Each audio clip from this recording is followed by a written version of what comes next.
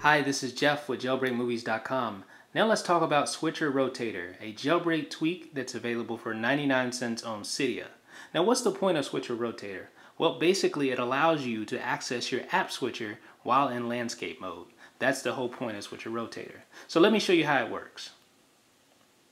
I'll just open an email here. Alright, I have my email open. Let's turn it into landscape mode. Alright, so I'll just start typing my email. Alright, I want to open the app switcher. Voila!